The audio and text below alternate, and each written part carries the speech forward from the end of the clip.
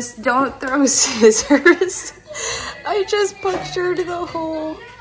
Hey everyone, and welcome to my channel. In today's video, I'm going to be sharing with you a quick and easy sliding glass door hack.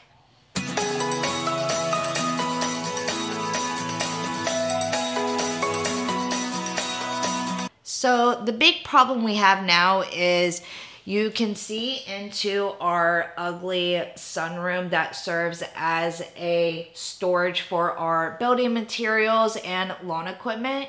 And before we used to have curtains hung up here, but I love this black trim so much that I really don't want to have to cover it.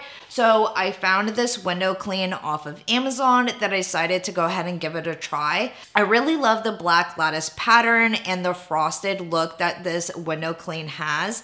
And I'm really hopeful that it'll help conceal what's behind the sliding glass door while still allowing some natural light in.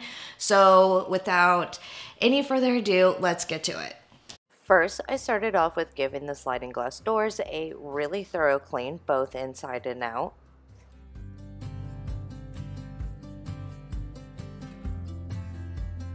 So here's a look at the window clean, and as you can see, it has this like frosty look to it, and it's pretty thin, so I think it's going to go on pretty nicely. So now we're going to measure and apply the window clean.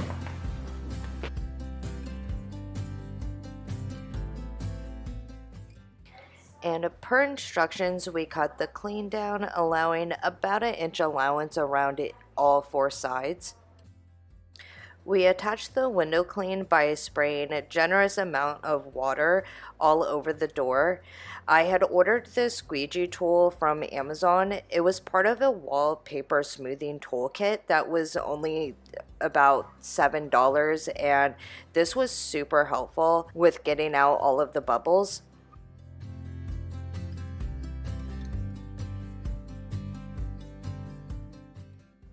And then we used the X-Acto knife that smoothing toolkit came with to cut off all of the excess. And then we repeated everything for the next door.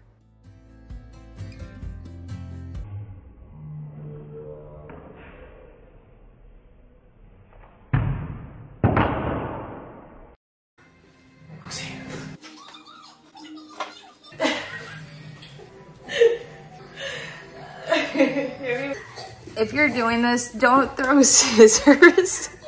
I just punctured the hole in here. Hopefully it'll be okay.